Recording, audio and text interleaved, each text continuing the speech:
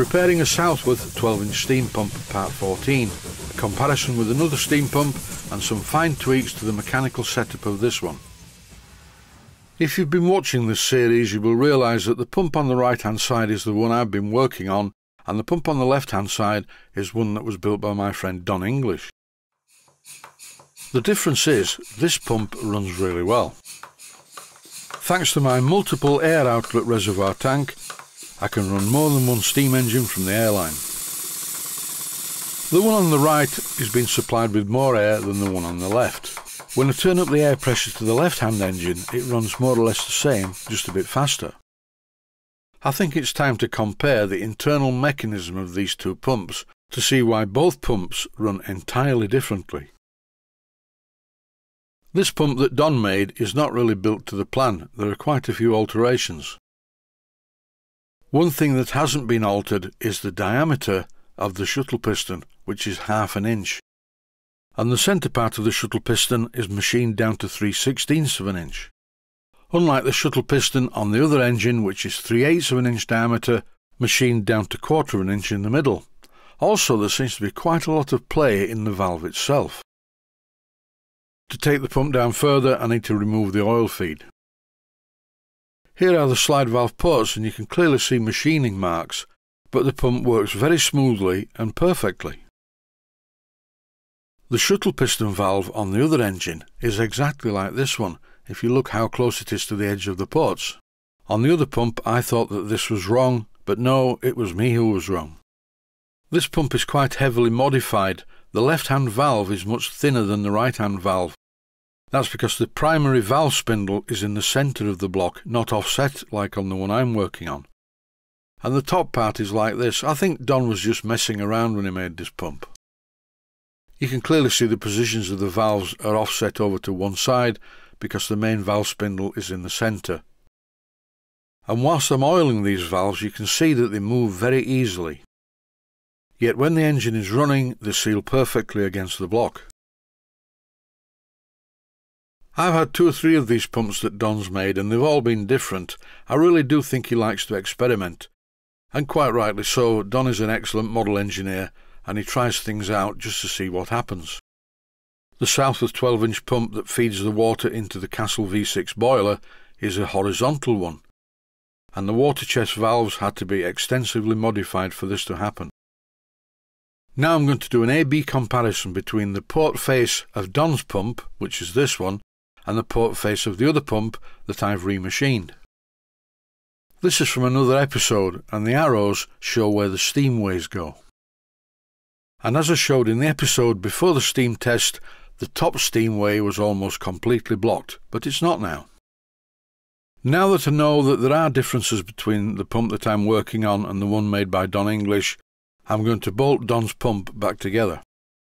On the steam pumps that Don makes, he often uses this method, using long pieces of brass hexagon to hold the steam chest and water chest parts together. Because the threads are long, you can really tighten up the parts. Over now to the pump that was in a really sorry state when I received it to repair it, and now it's running better than it did, but it's not right yet. I was pleased that it still functioned during the steam test, so all the coefficients of linear expansion are okay, nothing stiffening up or seizing up. When I feed the pump with high air pressure or steam pressure, it's not running right. Something needs to be done about this. Even though I've tried this many times before, I'm adjusting the position of the valve, but it's all to no avail. Here's a direct comparison of both the engines running. On Don's pump, the way the valve is driven is heavily modified from the drawing. And also in the past on this pump on the right hand side, someone's had the smart idea to modify the way the block drives the valve. Here I'm having a feel at the exhaust pressure from both valves, and it's actually very similar.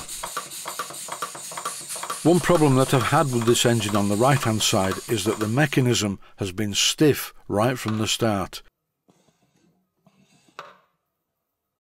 Once again, I need to partially dismantle the pump in order to fix this valve block. It's not right at all.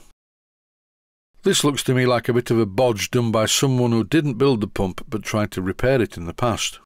There's a piece of steel tube silver soldered in the block, and it's too close a tolerance fit on the threaded shaft. Analysing the mechanism, it is most important that the two long pieces of steel bar that go through the piston block, the fulcrum and the valve block are only fixed on the fulcrum, not at each end. The fulcrum is the bit that hangs down from the cylinder on the special fitting. You can see here that I've modified the valve block. I drilled the hole a good bit bigger than it was, and I ground away the excess tubing at both sides of the valve block, and now it looks like this. This mechanism is still not right. Periodically it just stiffens up for no apparent reason. Here I'm making sure that this bolt with a lock nut on it that drives the mechanical lubricator doesn't go all the way through and lock up the drive bar. Here I've applied my spanner to the fulcrum, and this is the only place where the two drive bars need to be locked in position. If I was rebuilding this pump, or if I'd built this pump from the beginning, I would have used phosphor bronze bushers on all the moving parts. This is steel against steel, never a good idea. The part of the shaft that goes through the block that's connected to the piston has a groove in the middle, and an Allen bolt with a specially shaped end stops this from moving around. This part must be free to rotate. The whole thing feels so much better now. Originally the Allen bolt at the piston rod end was tightened into the groove, and after dismantling it, that's just what I did, I tightened it into the groove.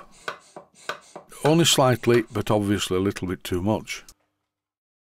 Here I'm refitting the bolt that drives the mechanical lubricator, and I've tightened the bolt onto the drive shaft, so when I move the piston it doesn't feel right.